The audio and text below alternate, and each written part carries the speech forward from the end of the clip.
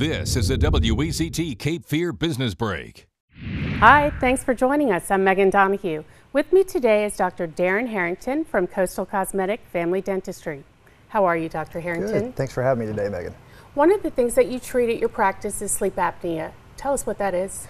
Sleep apnea is a disorder where someone basically, when they're trying to sleep, their breathing becomes disturbed or obstructed, and they struggle to breathe, and then the body wakes the person up, and it just affects their quality of sleep and overall quality of life over a long time.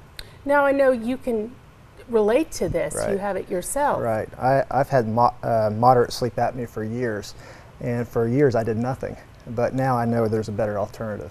Okay, and tell us about that alternative.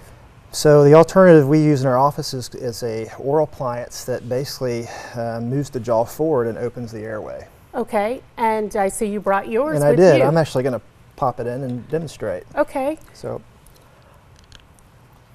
And so these are custom made, I would imagine. Right. And so this is the treatment that we use. And a lot of people used to use CPAP machines, but this works very well. It's hard to talk with it in, but it's very comfortable. It's portable, it's convenient, and it works fantastic.